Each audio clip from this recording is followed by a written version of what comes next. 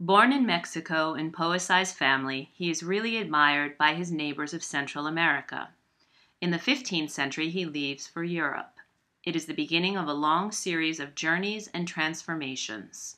In 1898, he meets Will Keith and John Harvey Kellogg, with whom he sustains a consuming friendship.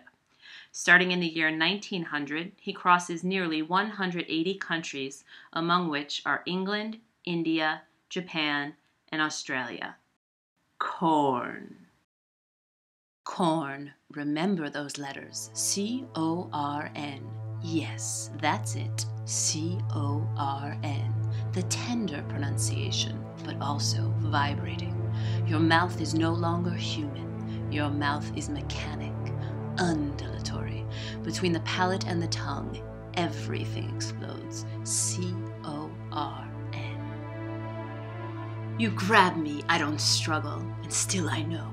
There where you lay me down, sir, I feel a little bit alone. I guess you have tasted me, but that something has put you off.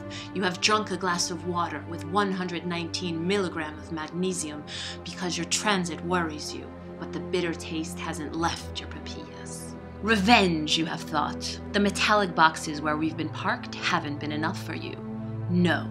You had to overwhelm us even more and to shred, reduce our ancient virtues.